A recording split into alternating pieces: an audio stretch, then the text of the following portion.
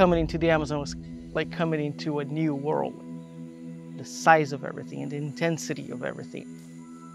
Just sailing down a river, you know, where the sun is setting and you feel the wind in your face and you just hear the noise of the water and you're seeing the forest pass by.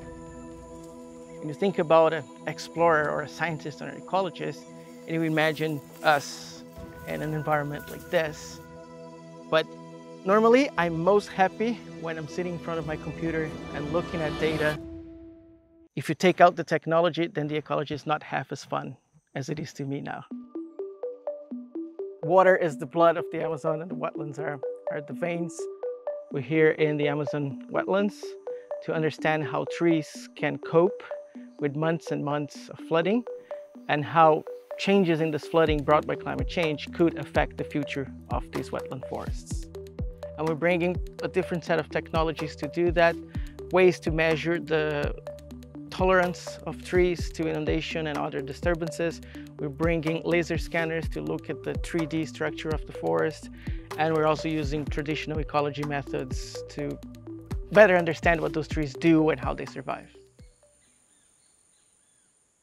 It's funny that a place where there's so much water will be so dependent on water, but it's because that abundance is what makes the system work as it is. And if you change that, if you open the tap too much or if you close it too sudden, then everything falls apart. Virtual technologies can make future generations more connected to the actual places, right? It's a very important thing for us as human beings is our connection to place and how we bond to certain places because we know those places, they are familiar to us. It's hard to convince someone to care about a wetland forest. If they've never been, they never will be to a wetland forest. It's too far, too inaccessible, too abstract for them. But with that technology, we can bring the forest to them and show, like, this is what we're talking about. This is the environment that we're trying to protect.